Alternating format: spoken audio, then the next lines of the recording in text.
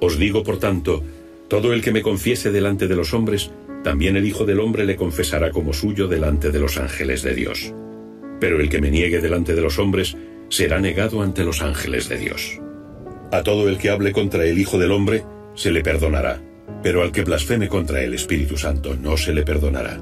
Cuando os lleven a las sinagogas y ante los magistrados y autoridades, no os preocupéis de cómo defenderos o de qué habéis de decir, pues el Espíritu Santo os enseñará en aquel momento lo que conviene decir. Palabra del Señor. Hoy somos invitados en verdad a ser lo que debemos ser, hijos de Dios, firmes, claros, decididos y fieles. Por esto, reconocer a Jesús es cuestión de vida y negar a Jesús, podemos decir, es cuestión de muerte. Por eso Jesús dice, todo aquel que me reconozca abiertamente ante los hombres, o sea, será reconocido ante los ángeles, ante el Padre. Todo aquel que me niegue, dice Jesús, yo lo negaré. Por esto, el declararse por Jesús es cuestión de amor, que se va fortaleciendo en el ejercicio de fidelidad en las cosas pequeñas donde manifestamos nuestro amor al Señor. Algo que nos anima a ser fieles es la fidelidad de Jesús por nosotros.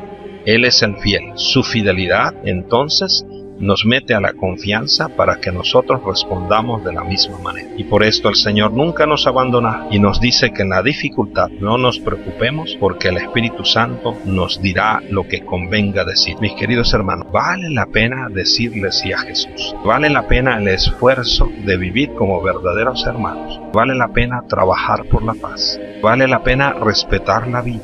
Vale la pena fortalecer el amor y la unidad de nuestras familias, porque desde nuestras familias renovaremos nuestra sociedad.